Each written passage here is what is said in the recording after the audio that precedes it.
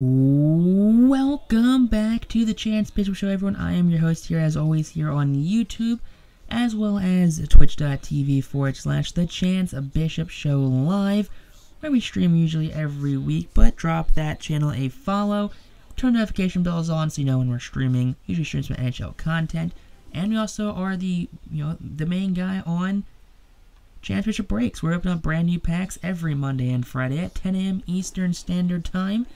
So check it out. Links for all those are in the description down below. But hey, take on the Nashville Sound here, still with Columbus. You gotta love it when we're just stuck behind. I think Byron Buxton's the center fielder. They brought him in, and they're just gonna be like, yeah, no, we have this young 20-year-old outfielder. We're gonna pay Byron Buxton a bunch of money. Bunch of money that we don't really have. I like that in Road to the Show. It seems like teams just kind of fall apart super easily. Like, no one stays with their team. Players move around like crazy. Absolutely insane how often players move around. I was looking at some of the rosters. Dodgers don't have like Bellinger anymore. It's just insane some of the moves that get made. Dodgers only have like Mookie Betts. I think Clay and Kershaw for the Dodgers in like AAA. Even the players that really aren't on Cleveland right now. It's weird. It's just weird how things move around. I thought franchise mode moves were weird. I forget who signed, Gary Sanchez in our franchise mode, but it was just a team that didn't make really sense for Gary Sanchez to go to. It was like, like the Cubs or something. I don't know. I don't know. I just don't think it was the best move for him. But hey, a home run here in the ninth ties the game up. Love to see that right there for Chance Bishop. Love that game-tying home run. Blows the save, because this guy thought, hey, I'm in AA, I'm in AAA right now. I'm just going to kill it. I'm going to get this nice, easy save. But no, Bishop comes up and just ruins this poor man's day. First batter he sees, too. Just ruins this poor man's day. Like, why ruin that poor guy's day? Unfortunately, we still do lose the game, which is possibly the worst thing ever. Like, how do you come back, hit that game time camera, and still lose that? That's horrible. That's awful. But taking on game 2, we get a nice pop out at bat. We're gonna send that one to right, caught by that right fielder. That's a bit unfortunate. We're just gonna clap our hands and go back to the dugout, doing our best just to do what we do best here. We're keeping on with everything that's going on. Now in the 6th inning, we're down by 2 runs. Bishop hit that game-tying home run in a game we dropped yesterday, so we're going to try and get some runs. Now, no runs here. We don't do runs here. We're not a run-scoring team. I'd prefer if you take the word runs and jettison it into the sun, because Chance Bishop not in a run-scoring mood. As we drop this game as well. Is that Daniel Vogelbach right there? He looks really thin for some reason. A lot thinner than he should be. I don't know, I haven't seen Daniel Vogelbach in a while. It's been a while since he was a top prospect for the Mariners.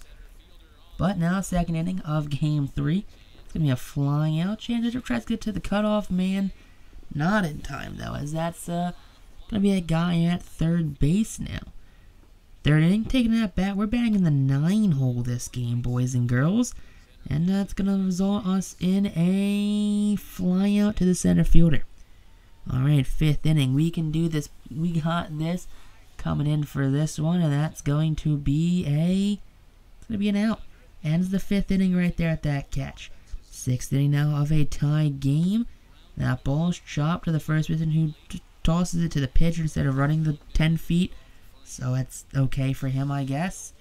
Now, 8th inning, that's going to be a base knock. We're down by 2 runs, though. But hey, 1 out here in the 8th. We can tie this game up. We can do it. We can tie the game up big right now. We don't tie the game up big at all. We did the exact opposite. We actually lost this game right here. And that resulted in us losing the playoffs here in the AAA All-Star playoffs. Yeah, not how you wanted it. We did not have a good performance against, I believe it's the Nashville Sound. But yeah, no, they beat us. They beat us, the Columbus Choppers, Cooks, something. Nashville beats Columbus in the AAA playoffs. You hate to see that right there. That definitely leads to some upsetting spaghettiness since last season. Championship was on the opposite side of this in the AA postseason where he won it all. The Brewers win the World Series, it seems like, in 2022. What a weird World Series. Brewers versus Rays. Okay, then Yelich gets a ring. Now take a look at all of these people right here. Bregman, Giles. Yeah, everyone here is getting some nice little awards. Good on all of these players with the win. Definitely like seeing these award winners right now as they're doing their absolute best to just have good seasons. Pete Alonso, 47 bombs, beats out Bryce Harper. Unfortunately, hate to see that. Barry had a 21-win season. That's absolutely insane. May the world never have to deal with a really good Trevor Bauer that's actually good. Those have to worry about being said, he had a Mickey Mouse season. Because that would be probably one of the worst things for baseball. No, I'm joking. That'd be a great thing for baseball. Trevor Bauer being Trevor Bauer is one of the best things in baseball. He's a bright spot in baseball. There, I said it. Hope you don't hate that. But until next time, YouTube, peace out, rock on, stay super class, and guys will catch you here next time on the Championship Show some other day.